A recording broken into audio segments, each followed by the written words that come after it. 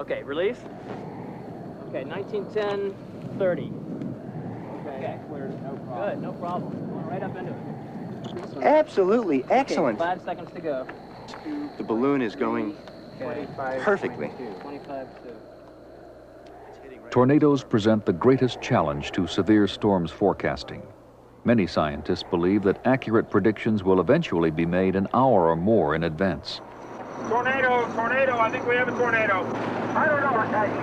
You look back up. But they also realize that understanding the tornado fully will come only at the end of a long, hard battle. There's strong outflow in that region, but there's a vortex tube along the gust front interface. That is the weirdest thing I've ever seen. Wait a minute, it doesn't have good rotation. We're not going to deploy. For scientists, getting even the most basic temperature, pressure, and wind data can be highly dangerous. This year, when Toto was deployed in a tornado's damage path, it was the first time that direct measurements of this kind were ever recorded. Has the cyclone data? That's right. I don't know whether it's... Then we deploy back down. We leave everybody here except the crews. Let's deploy back down the road. Let's move it. Let's go. We're moving west. We're going to deploy Toto. Right here, Steve. Somewhere in here. Somewhere in here. Somewhere in here. Toto's about to be deployed. Time is 19:02. A little farther, Steve. A little farther. Peek the hill. Peek the hill.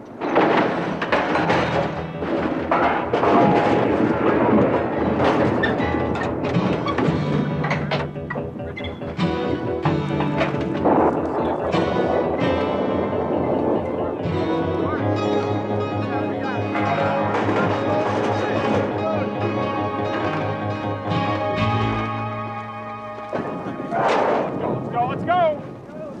Get out of here, guys.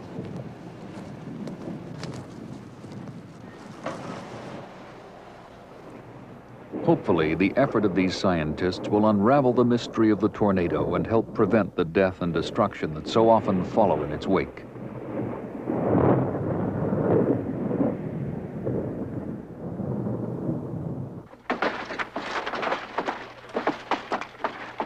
In Barneveld, the one-year mark approaches.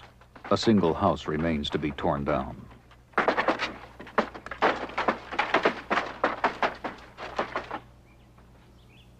Most people have rebuilt their homes. New trees have been planted, and businesses are starting to return. It's hard to know how much is going to happen in a normal year and how much is special because this year this community was almost totally destroyed.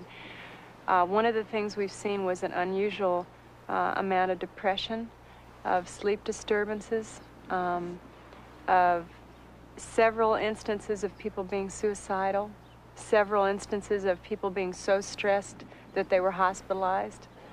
However, in looking back on the crises of the past year, I believe that now people are pulling together again.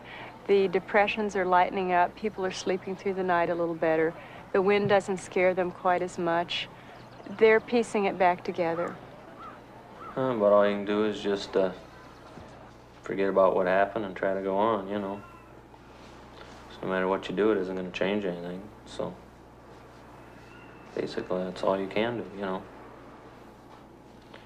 Try to forget what happened and start over again. Everything I lost could be replaced, and there were families in town that lost members and that they can't be replaced.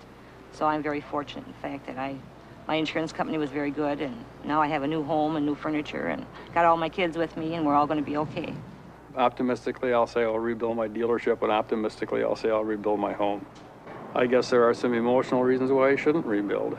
The pessimism comes from, do I want to be here? I can look to as many people as I want, but the answer has to come from within. I don't know if I have the spirit to rebuild. Jim Kennard finally did summon his spirits, and he began to rebuild his home and business. How have you personally been able to do it, you and your wife? I don't know how to answer that. Start over again.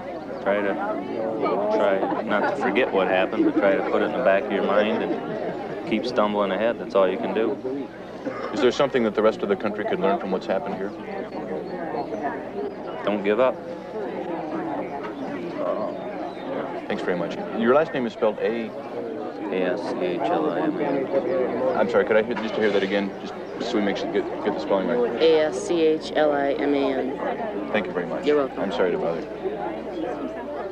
Later in the summer, Sue Ashelman gave birth to a baby boy. The wounds here are healing. Some of these people are even going to help others, victims of a violent tornado in Pennsylvania. Most people in this village are just happy to be alive.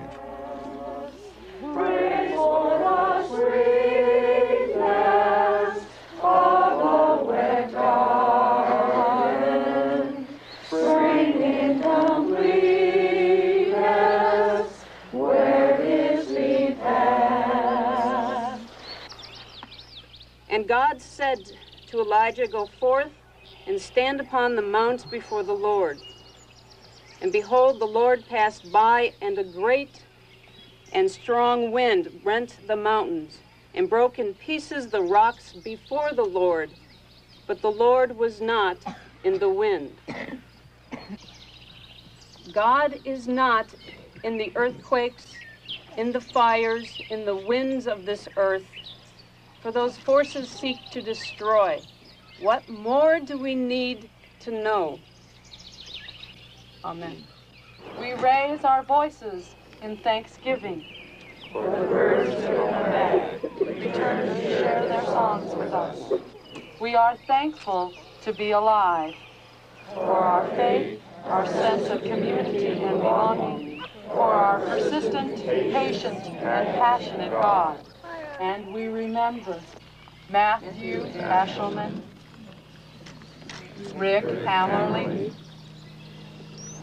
Kirk Holland, Bruce and Jill and Cassie Simon, James Lewinsky, and the helicopter pilot, Sergeant Stuart J. Searles.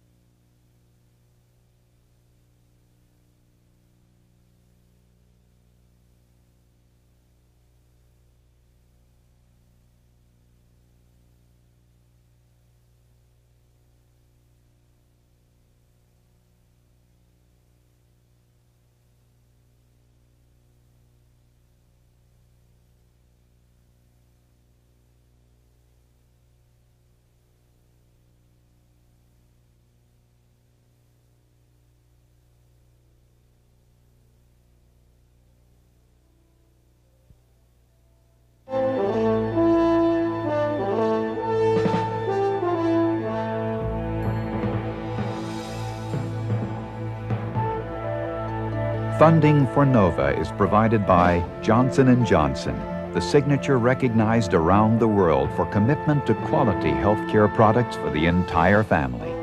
And Lockheed, America's aerospace company, supporting math, science, and engineering education for national technology leadership.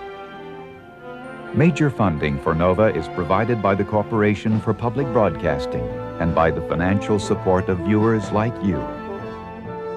For a transcript of this program, send $5 to this address or call 1-303-831-9000.